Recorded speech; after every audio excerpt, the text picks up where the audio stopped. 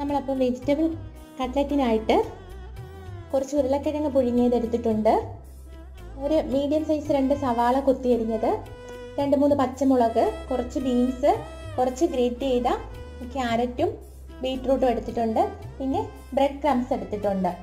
അപ്പോൾ നമുക്കിതിലേക്ക് ഒരു ചട്ടി അടുപ്പത്ത് വെച്ചിട്ടുണ്ട്. അതിലേക്ക് നമുക്ക് കുറച്ച് എണ്ണ ഒഴിച്ചു കൊടുക്കാം. നമ്മുടെ എണ്ണ ചൂടായി വന്നിട്ടുണ്ട്. നമ്മൾ 2 കടുക് ഇട്ട് കൊടുത്ത് നമ്മൾ ഒരു കേരള സ്റ്റൈലിലുള്ള ഒരു കട്ട്ലറ്റാണ് തയ്യാറാക്കുന്നത്. നമ്മുടെ ഫേവറബിൾ ആയിട്ടുള്ള ഒരു ടേസ്റ്റ് വരുന്ന കട്ട്ലറ്റ്, നമുക്കൊരു ചിലപ്പോൾ നോർത്ത് ഇന്ത്യൻ ആ ഒരു ടേസ്റ്റ് നമുക്ക് ഇഷ്ടപ്പെടണമെന്നില്ല. അതുകൊണ്ട് തന്നെ നമ്മുടെ വെളിച്ചെണ്ണയിൽ തയ്യാറാക്കിയ നമ്മുടെ നാട്ടിലെ ഫ്ലേവർ ഇഷ്ടമുള്ള ആ ഒരു ടേസ്റ്റാണ് ഈ കട്ട്ലറ്റിന്. അതിലേക്ക് നമുക്ക് ചെറുതായിട്ട് കുറച്ച് ചതച്ച ഇഞ്ചി വെളുത്തുള്ളി ഇളക്കിയിട്ടുണ്ട്, ഇളക്കി കൊടുക്കാം. കുറച്ചേ ഉള്ളൂ. ഇതിലേക്ക് നമുക്ക് സവാള ഒന്നിട്ട് കൊടുക്കാം. നമുക്ക് ഒരുപാടങ്ങ് മൊരിഞ്ഞ് വരണ്ട, ജസ്റ്റ് ഒന്ന് വാടി വന്നാൽ മതി ഈ സവാളയൊക്കെ.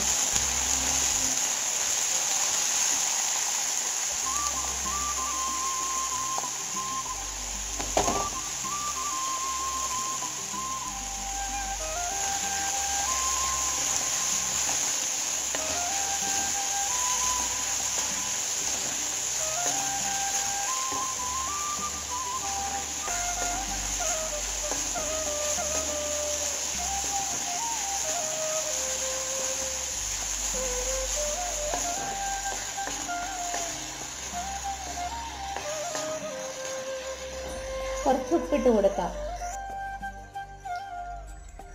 കുറച്ച് ഉപ്പിട്ട് കൊടുത്തിട്ടുണ്ട്.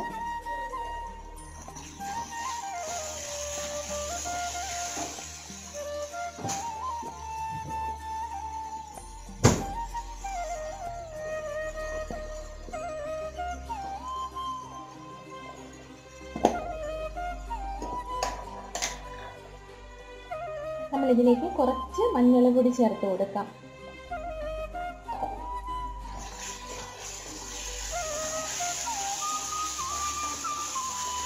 നമ്മുടെ ടൊമാറ്റോ സോസിനുള്ള തക്കാളി വെന്തുകൊണ്ടിരിക്കുക. ഇവിടെ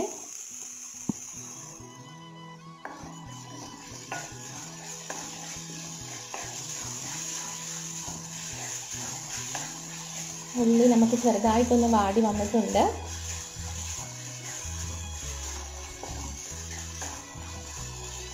ഇതിലേക്ക് നമുക്ക് കുറച്ച് കുരുമുളക് പൊടി ചേർത്ത് കൊടുക്കാം, കുറച്ച് ഗരം മസാലപ്പൊടിയും, ഒരു നുള്ള പെരുംജീരകവും. പെരുംജീരകം ഇടയ്ക്കൊന്ന് കടിക്കുമ്പോൾ നല്ലൊരു ടേസ്റ്റ് ആയിട്ട് തോന്നാറുണ്ട് എനിക്ക്. നിങ്ങൾക്ക് ഇഷ്ടമുണ്ടെങ്കിൽ ഇടുക.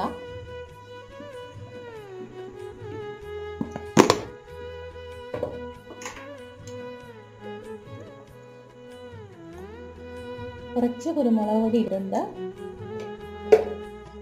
പച്ചമുളക് നമ്മൾ എരിവിനായിട്ട് ചേർത്തിട്ടുണ്ട് ഇവിടെ. കുട്ടികൾക്കൊക്കെ വേണമെങ്കിൽ എരിവ് കുറച്ച് ഇട്ടാൽ മതി.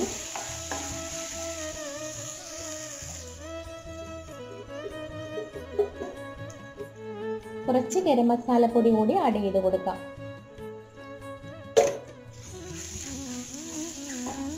നമുക്കിതിലേക്ക് ബീൻസ് ഇട്ട് കൊടുക്കാം. ബീൻസ് കുറച്ചും കൂടി വേവുള്ളതുകൊണ്ടാണ് ചെറുതായിട്ട് അരിഞ്ഞു കൊടുക്കണം. ബീൻസ് ചെറുതായിട്ട് അരിഞ്ഞ ബീൻസാണ്.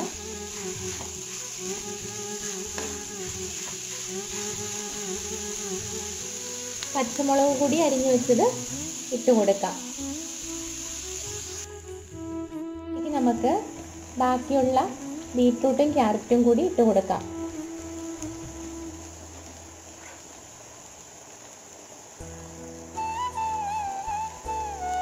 ഇളക്കി കൊടുക്കാം.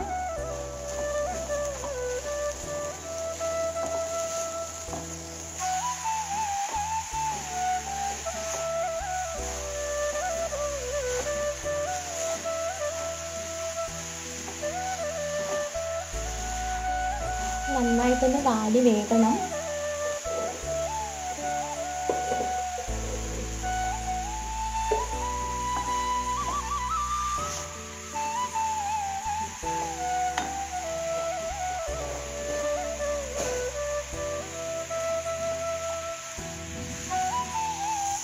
നമ്മുടെ ടൊമാറ്റോ സോസിനായിട്ടുള്ളത് വെന്തിട്ടുണ്ട്. നമുക്ക് തീ ഓഫ് ചെയ്യാം.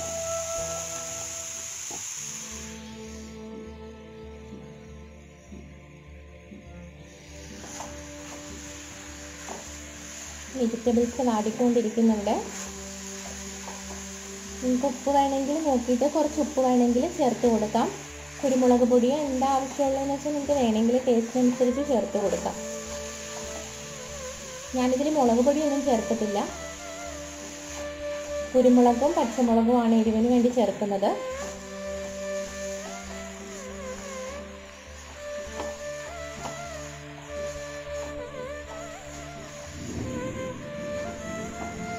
ഇതിൽ ഞാൻ ചെറുതായിട്ട് പിച്ച് വെച്ച കറിവേപ്പില കൂടി ഇട്ട് കൊടുക്കുകയാണ്. നമ്മളൊരു കേരള സ്റ്റൈൽ ഫ്ലേവർ ആയതുകൊണ്ട് തന്നെ ഇതിൽ കറിവേപ്പില ഇട്ട് കൊടുത്തത്.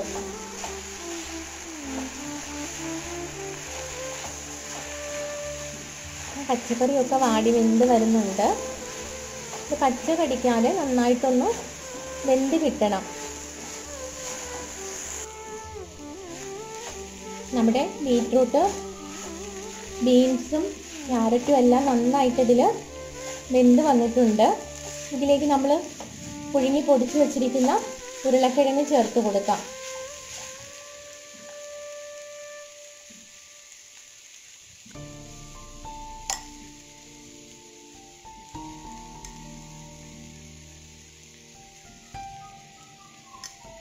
നന്നായിട്ടൊന്ന് ഇളക്കി കൊടുക്കാം.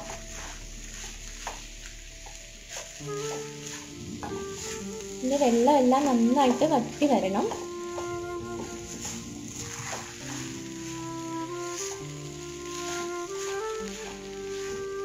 നന്നായിട്ടൊന്ന് ഇളക്കി കൊടുക്കാം. നമ്മുടെ ഉരുളക്കിഴങ്ങും വെജിറ്റബിൾസും എല്ലാം നന്നായിട്ട് മിക്സ് ആയിട്ടുണ്ട്. നമുക്കിനി വേറൊരു ബൗളിലേക്ക് മാറ്റാം.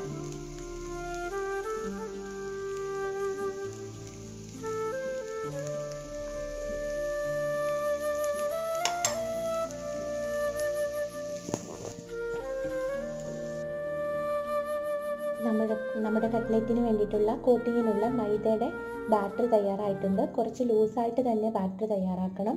പിന്നെ ഈ കൂട്ടിലേക്ക് ഞാൻ കുറച്ച് ബ്രെഡ് ക്രംസ് കൂടി ചേർത്ത് കൊടുക്കുന്നത് എന്താണെന്ന് വെച്ചാൽ ഇത് നമുക്ക് ഇതിൽ കുറച്ച് ജലാംശം ഉണ്ടെന്നുണ്ടെങ്കിൽ ഇത് പൊട്ടിപ്പോകാൻ ചാൻസ് ഉണ്ട്. അതുകൊണ്ട് തന്നെ ഞാനിതിൽ കുറച്ച് ബ്രെഡ് ക്രംസും കൂടി ഇട്ടിട്ട് ഇളക്കി കൊടുത്തിട്ട് നമുക്കിത് ഉരുട്ടി വയ്ക്കാം. നമ്മളിവിടെ ഇങ്ങനെ ഉരുട്ടിയെടുത്തിട്ടുണ്ട്. നമുക്കിനി ഇതിന് ഷേപ്പ് കൊടുക്കാം. നമ്മൾ ഈ ഷേപ്പിൽ ഇത് പരത്തിയെടുത്തിട്ടുണ്ട്. നമുക്ക് മൈദയുടെ മിക്സിലേക്ക് മുക്കി കൊടുക്കാം. നമ്മളിതൊരു കോട്ടിംഗ് കൊടുത്തിട്ടുണ്ട്. ബ്രെഡ് ക്രംസിലേക്ക് വെക്കാം. നമുക്കിനി ഇത്